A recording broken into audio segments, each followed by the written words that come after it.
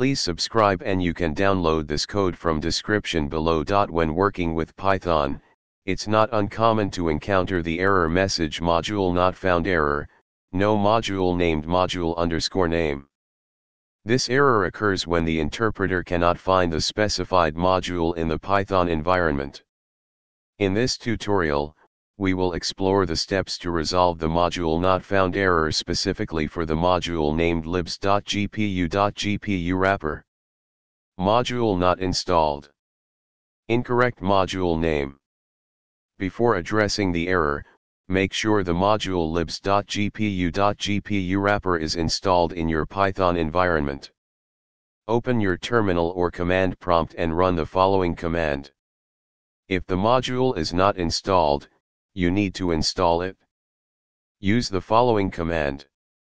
Ensure that you are using the correct module name in your code. A common mistake is using the wrong case or misspelling the module name. If the module is a part of a package or resides in a specific directory, make sure the directory containing the module is included in the Python path. Replace /path/to/libs with the actual path to the directory containing the libs package. Ensure that your project structure is organized correctly. If libs.gpu.GpuWrapper is part of a package, the directory structure should be. If you are using a virtual environment, make sure it is activated, and the required module is installed within the virtual environment.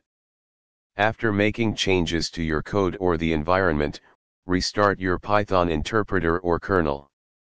By following these steps, you should be able to resolve the module not found error, no module named libs.gpu.GpuWrapper error in your Python code. Remember to double-check the module installation, name, path, and project structure to ensure a smooth execution of your code. ChatGPT.